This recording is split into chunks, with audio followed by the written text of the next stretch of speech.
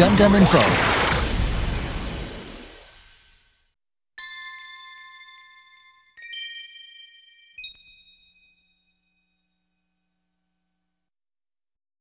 ザフト軍艦ミネルヴァに次ぐ機関は東部連合首長国の領域に接近中である。我が国は機関の領域への侵入を認めない。オーブが本気で。しまった。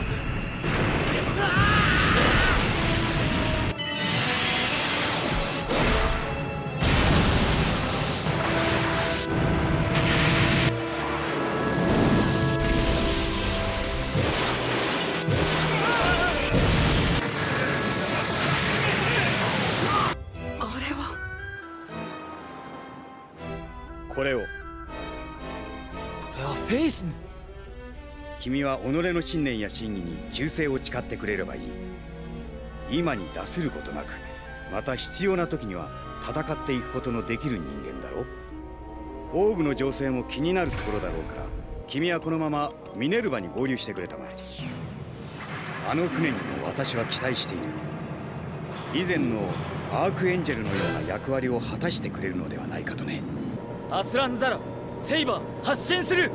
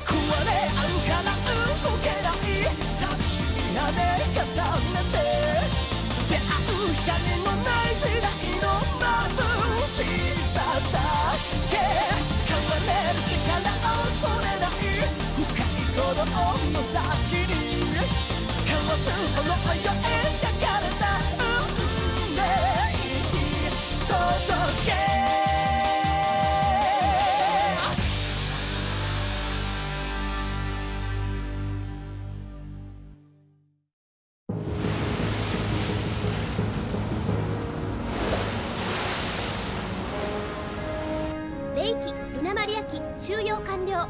インパルス起動しました。もうこれ以上の追撃はないと考えたいところだけど、わからないわね。パイロットはとにかく休ませて。アーサー、艦の被害状況の把握急いでね。はい。ダメージコントロール、各セクションは速やかに状況を報告せよ。でもこうして切り抜けられたのは間違いなく真のおかげね。おお、信じられませんよ。空母2隻を含む敵艦6隻ですからね。6隻、そんな数僕は聞いたこともありません。シーンおい。聞いたぜこの。すっげえ活躍だったんだって。いやー、ほんとよくやってくれたんだぜ。もう間違いなく勲章ものですよ。でもあれがインパルスというか、あの子の力なのね。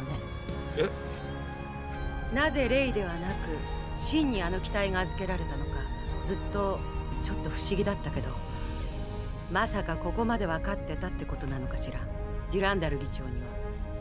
かもしれませんね。議長は DNA 解析の専門家でもいらっしゃいますから。いやー、それにしてもすごかったです。あの状況を突破できるとは正直自分も。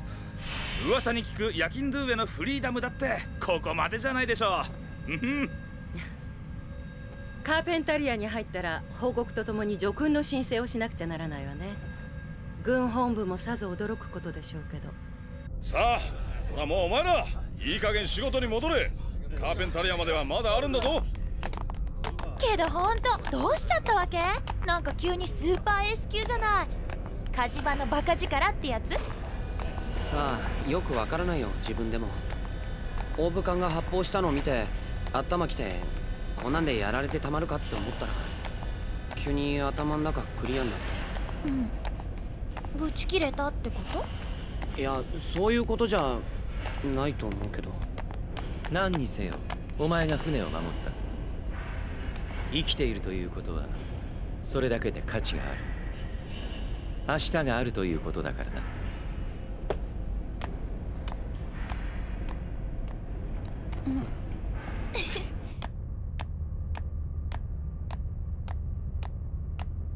議会は決議しました。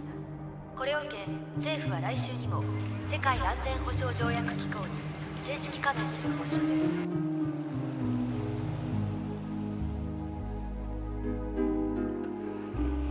このまま進めば世界はやがて認めぬ者同士が際限なく争うばかりのものとなろう。そんなものでよいか、君たちの未来は。戦争の根を学べ、かがり。打ち合っていては何も終わらん。意地を張りむやみと敵を作り、あの大国を敵に回す方がどれだけ危険か。国はあなたのおもちゃではない。いい加減干渉で物を言うのはやめなさい。私は相変わらずだね、ここは。まったく昔のままだ。おじさまたちの墓ももういい加減ちゃんとしないといけないな。言うな。ここだと思った。でもダメじゃないか。護衛の一人も連れずに歩き回っちゃ。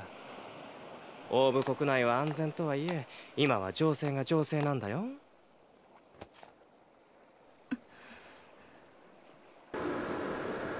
で、何の用だ？用があるから来たんだろ、わざわざ。だったら早く言えよ。やれやれ。君はまずその言葉遣いを何とかしないとね。国の母たらん立場のはずの君がいつまでもそんなんじゃやがて皆呆れるよ。今はよくてもね。僕はさっきおじさまの日にご報告と誓いを申し上げてきた。オーブもかがりも僕が命に変えても守りますってね。言うな、それは。だいぶ慌ただしくはあるが、式は同盟条約締結と時を同じくしてということになった。最近の情勢には国民も皆動揺してるからね。我々首長たちは皆思いを同じくし、一丸となって国を守ると、その意思を示す意味もあるし。そんな、ちょっと待てよ、言うな。私はまだ。子供の時間は終わりだよ、かがり。ちょっと早くてかわいそうな気もするが、君も僕もナチュラルだ。そしてオーブは大西洋連邦と同盟を結ぶ。どのみち無理な話なんだよ。コーディネーターの彼とは所詮生きる世界が違う。言うな。僕を怒鳴ってもしょうがないだろ。それとも僕と結婚せず彼を選ぶと国民に言う？だからまたプラントにつきたい。大西洋連邦は敵になると？そんなことは。じゃあ国も責任も全て放り出して出て行くのか？アスハの名を持ちながら。勘違いするなよ。僕は別にコーディネーターが嫌いなわけじゃない。だが彼にしろ、あの弟とかにしろ、君のそばには置けないと言っているんだ。かがりユラ・アスハ、オーブ連合首長国代表首長たる今の君の立場のそばにはね。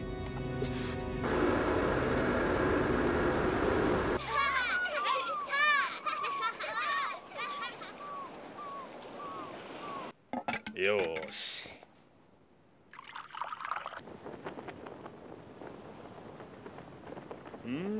いい風だね。ええ。昨日よりもちょいとローストを深くしてみた。さてどうかな。昨日の方が好き。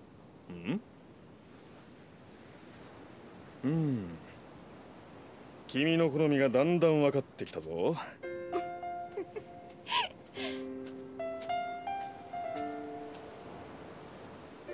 それでどうぞ。レディーファーストだ。いえ、こういう時は男性からでしょ。まあオーブの決定はな、残念だが仕方のないことだろうとも思うよ。ええ、かがりさんも頑張ったんだろうとは思いますけど。代表といってもまだ18の女の子にこの情勢の中での政治は難しすぎる。彼女を責める気はないがね。問題はこっちだ。ええ、君らはともかく俺やキラやラクスは引っ越しの準備をした方がいいかもしれんな。プラントへ？そこしかなくなっちまいそうだね。このままだと俺たちコーディネーターの住める場所は。いや、よければ君も一緒に。まああんな宣戦布告を受けた後だ。今はまだプラントの市民感情も荒れているだろうが、デュランダル議長ってのは割としっかりしたまともな人間らしいからな。バカみたいなナチュラル排斥なんてことはしないだろう。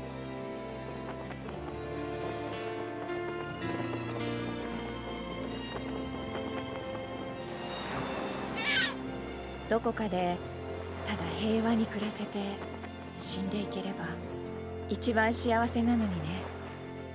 まだ何が欲しいっていうのかしら、私たちは。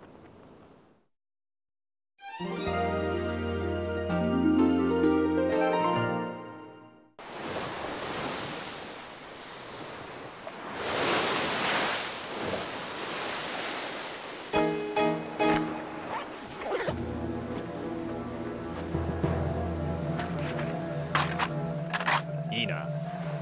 彼女の死の痕跡は決して現場に残すな。だが確実に仕留めるんだ。了解。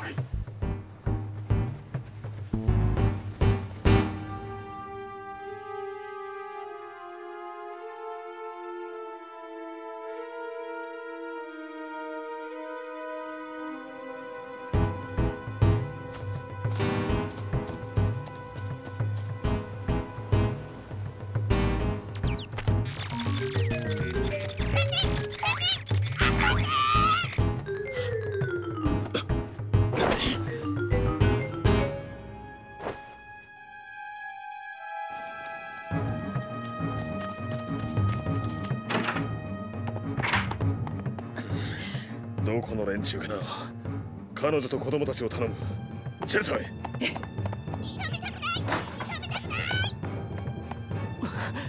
どうしたんですか？早く服を着ろ。嫌なお客さんだぞ。ラミアス艦長と共にラクスたちを。はい。ラクスさん、さあみんなも起きて。静かにね。マリュさん。ラクス。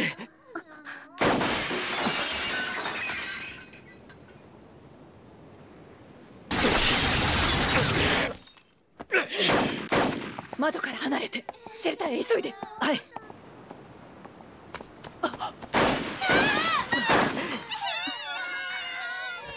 大丈夫ですからね。さあ急いで。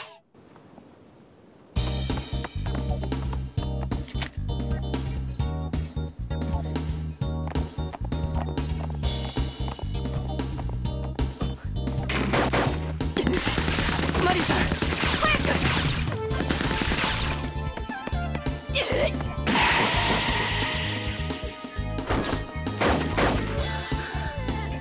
さあ。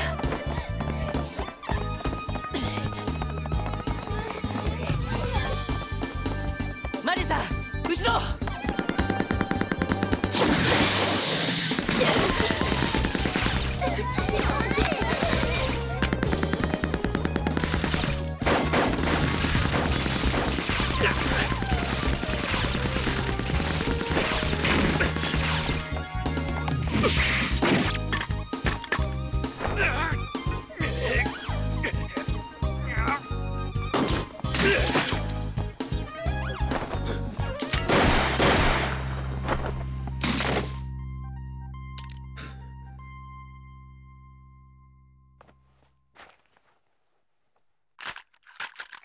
子供と共にエリア E へ移動。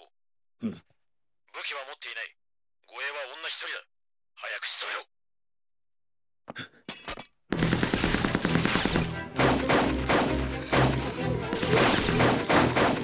バックフェルトさん、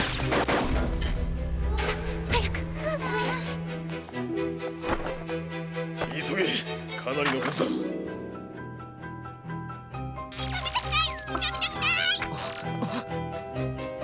ラクス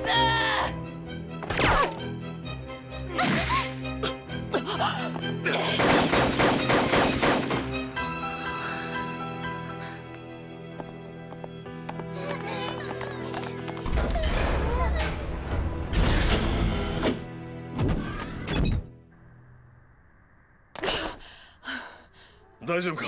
はい、コーディネーターだわ。ああ、それも素人じゃない。ちゃんと戦闘訓練を受けてる連中だ。ザフト軍ってことですか？コーディネーターの特殊部隊なんて最低。わからんがね、それが彼女を狙ってくるとはな。大丈夫ですからね。でもなんでラクスを？さあな。仕損じるとは。アッシュを出せ。こうなったらやむをえん。何としても今ここでラクス・クラインの命もらわねばならんのだ。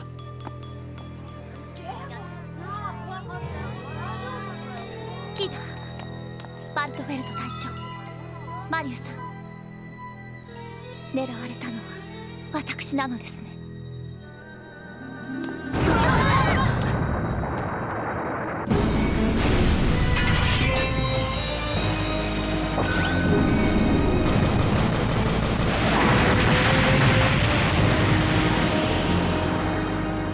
シェルターの一点を集中して狙え。壁面を突破できればそれで終わる。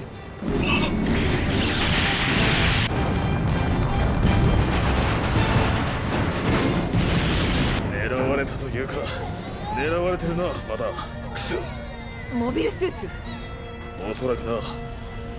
何が何キロかわからないが、火力のありったけで狙われたらここも長くは持たないぞ。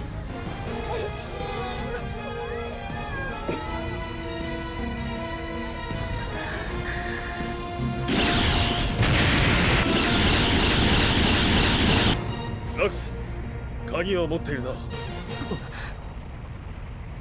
扉を開ける。仕方なかろう。それとも今ここでみんなおとなしく死んでやった方がいいと思うか？いえ、それは。ラクス、キラ、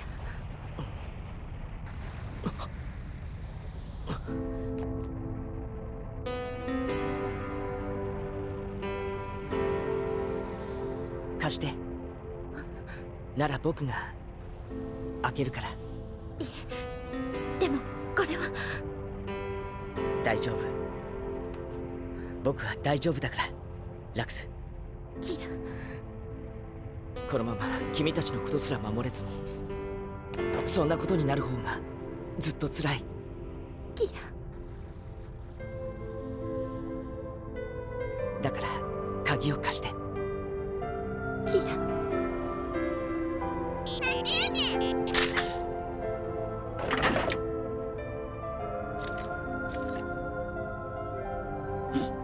3、2、1。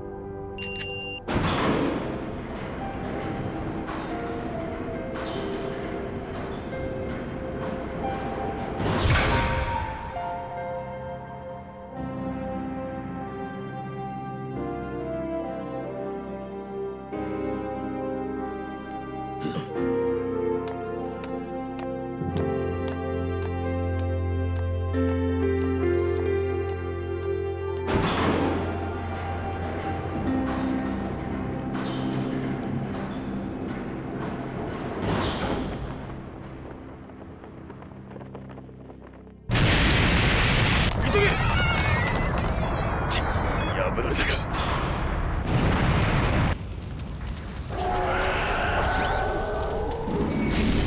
よーし行くぞ。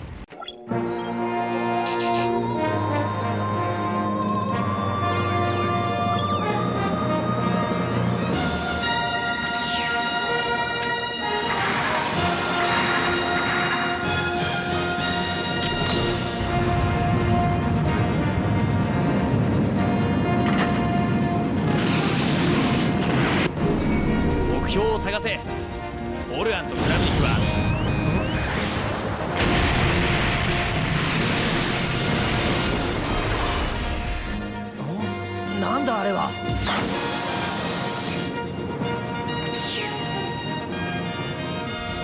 あれはまさかフリーダム。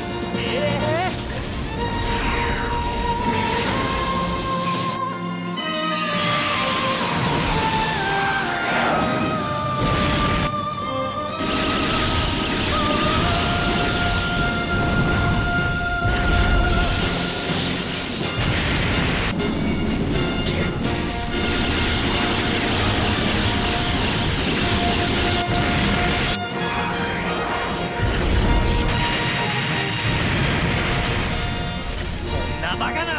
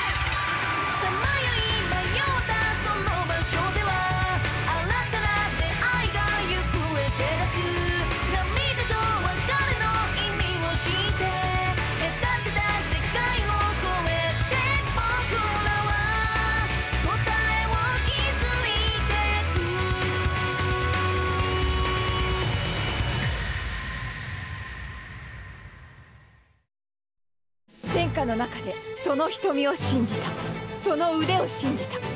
だからこそ夢見て走ることができた道が、時至れば願った世界はそこになく、闇の中一人立ち尽くす自分、再びの空をかける翼が向かおうとする場所は。次回「機動戦士ガンダムシードデスティニー」明日への旅立ち、さらなる未来へ発進せよアークエンジェル。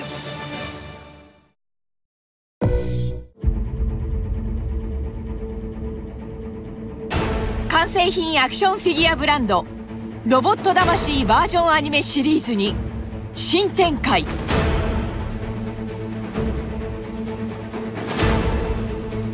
ロボット魂バージョンアニメオブ・ザ・ニュー・ジェネレーションズ。バージョンアニメで培われた可動性能と多彩なエフェクト表現を継承し、機動戦士ガンダムシードの物語が今よみがえる。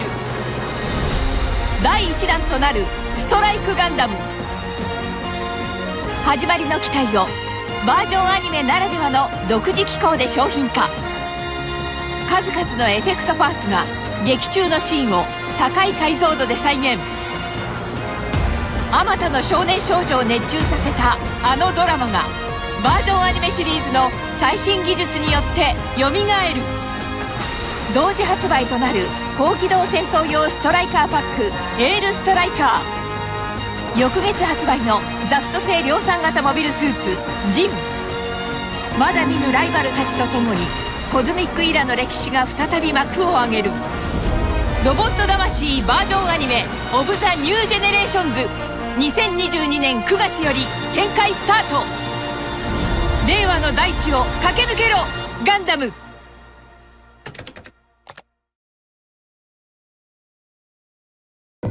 In 1979, the Mobile Suit Gundam series made its broadcast TV debut. Over 50 series of theatrical and original video animations have been produced and have reached audiences through the globe. And now the world-famous robot anime is in the palm of your hands as a figure. From Tamashi Nations comes the pre-assembled figure series Gundam Universe, presented in the international standard 6-inch scale. With its durable structure, dynamic action poses are easily recreated. Amazingly sculpted parts showcase perfect symmetry from any angle. Gundam Universe, a continuous new lineup in a collectible price.